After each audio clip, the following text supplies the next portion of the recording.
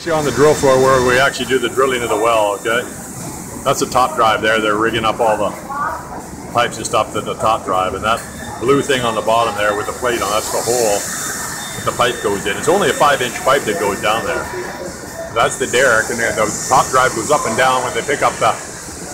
Now, because this is an offshore semi-submersible, they have a compensator here that this compensator allows the adjustment of the top drive when the waves come back and forth and the ship goes up and down. This makes sure that the pipe stays in the right location.